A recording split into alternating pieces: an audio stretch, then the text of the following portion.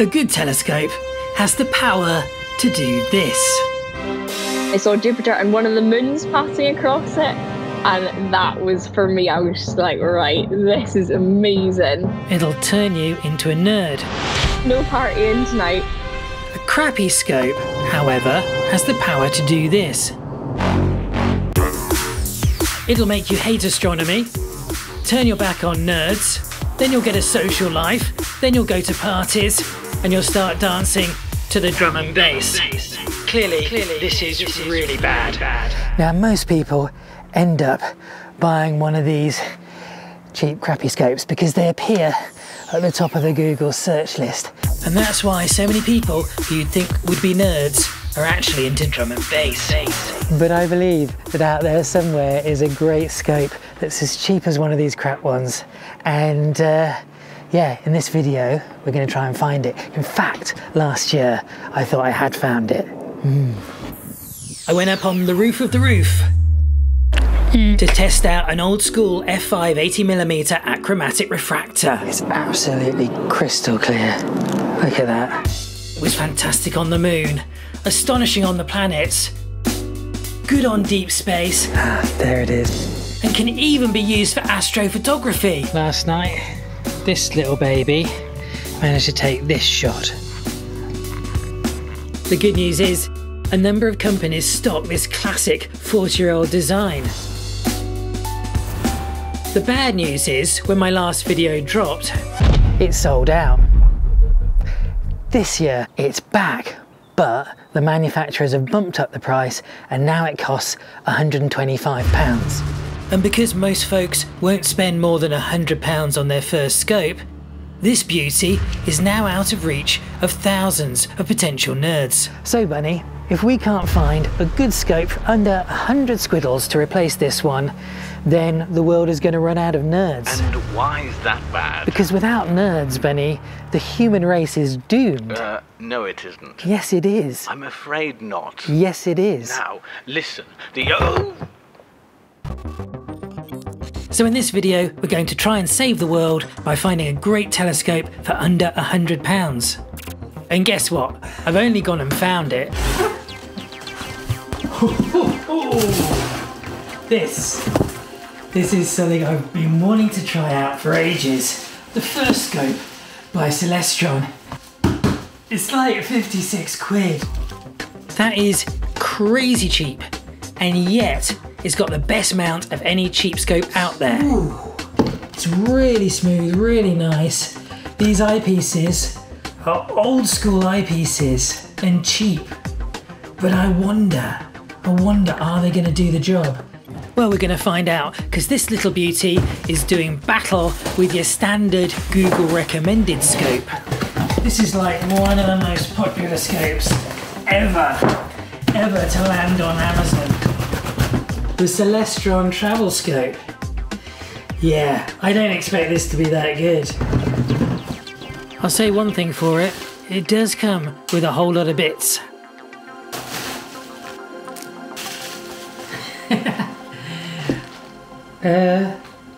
Yeah.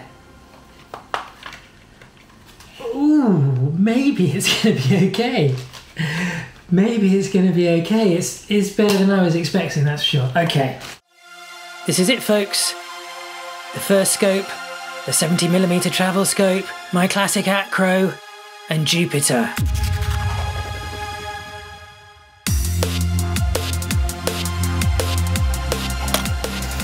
Let's try this one, shall we? Immediately, I spot a problem with the Celestron 70mm travel scope. It's got the wobbles. When you knock a good mount, shaking 1, 2, it'll take about 5 seconds for the wobbles to die down. 6, 7, 8, 9. It's still wobbling around a bit. I mean, yeah, let's pop it on the other tripod. That's better.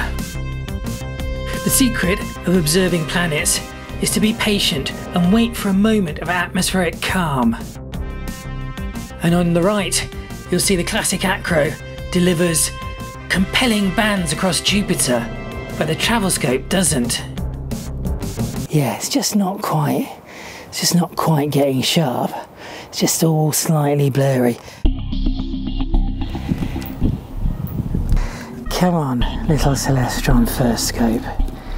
Don't let me down. The reason I think this little fella is going to save the Earth is because it incorporates the inventions of two telescoping genii. The first was Sir Isaac Newton, who 200 years ago realised that mirrors can do a better job than lenses.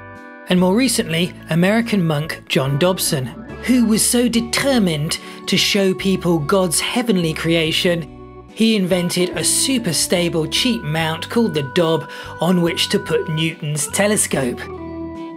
And I'm banking that this cute little mini Dob is going to turn you into a believer.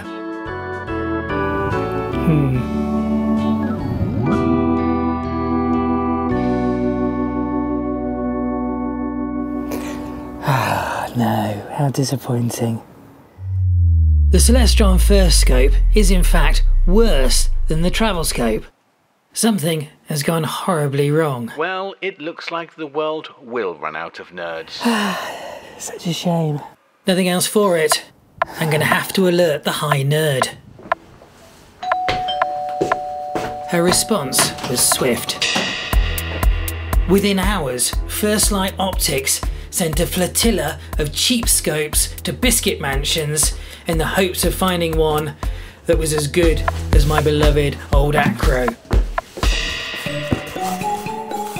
Inside the first box was a Skywatcher 76mm Heritage.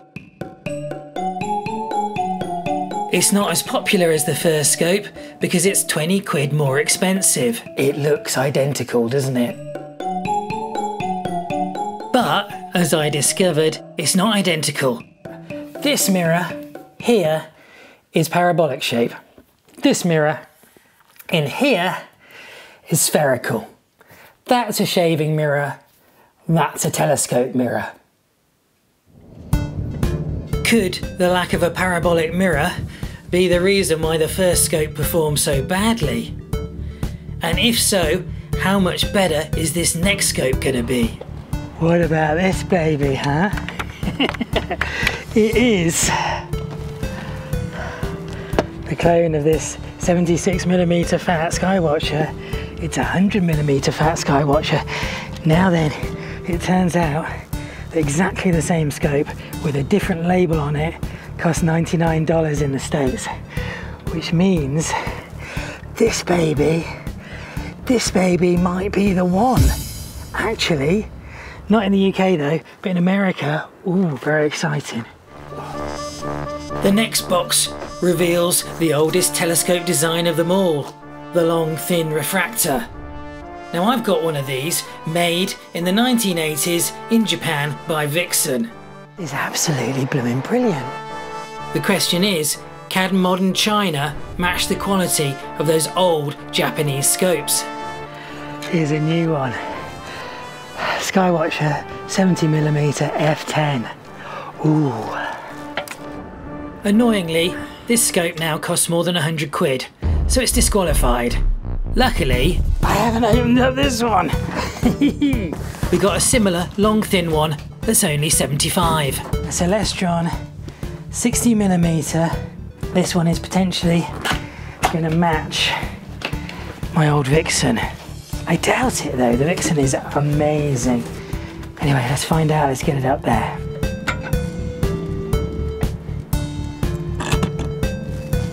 Clouds are okay.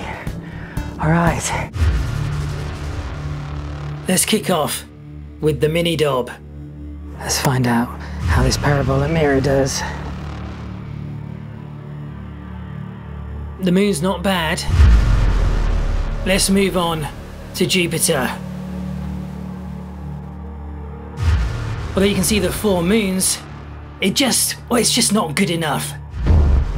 On Jupiter, these two are just too tidge. To do the King of the Planets justice, we need a bigger parabolic mirror, like this one. Now, Grant from First Light Optics says this is better than my lovely Acro that I love. Let's find out. Unfortunately, Bud, I disagree. That means the entire hopes of the whole of the human race rest upon this final telescope, the Celestron 60mm refractor. Biscuit, no one believes that the entire success of the human race depends on the new... This is crunch time now. Physics says that the thinner your telescope, the less resolution it's capable of achieving. And this is the thinnest scope on the roof tonight. Tripod's bad. The tripod is bad. There is a fix for this, which I mentioned on my website. For now, we're just going to pop the scope on my own tripod. Okay, that's better. Better with this tripod. Oh my gosh.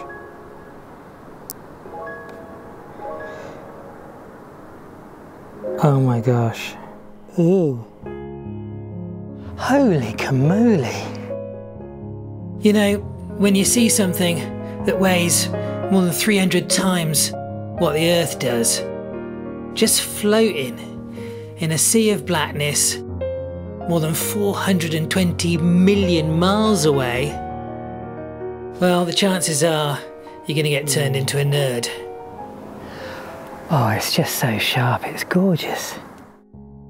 If you look carefully in a moment of calm, you can see a spot on Jupiter. That, my friends, is the shadow of Europa. The red spot is currently on the other side of the planet. This Celestron 60mm f10 is my recommendation. It's 75 quid. Bunny, we actually did manage to save the planet. You do realise it's rabbit droppings that will save the planet? Well, you can think what you think. I know what I know. And I've put everything I know on my website. Now, if my plan has worked, and you are buying one of these scopes, and you are on your way to becoming a nerd, then presumably you've got some noob astro questions that need answering. Well, you're in luck, because Biscuit fans have set up a super friendly amateur astronomy community on the Astro Biscuit Discord server. We've got 8,000 members with the biggest Astro server there is, and 500 of our members are registered nerds. We've even got more than 60 who've achieved the height of mega nerd. Anyway, all those guys and girls will answer your questions. You don't even have to join Discord, because on my website we've got a Ask a Nerd page, and you can type in your questions there, and fingers crossed someone will be answering straight away. And a huge thank you to the mods and bat mods and mega nerds who are helping make this community work so well. The only reason it works is because us nerds basically are nice. Nerds are nice, right? And a bunch of us are willing to help other people out. It's supersonic. So thank you, everyone.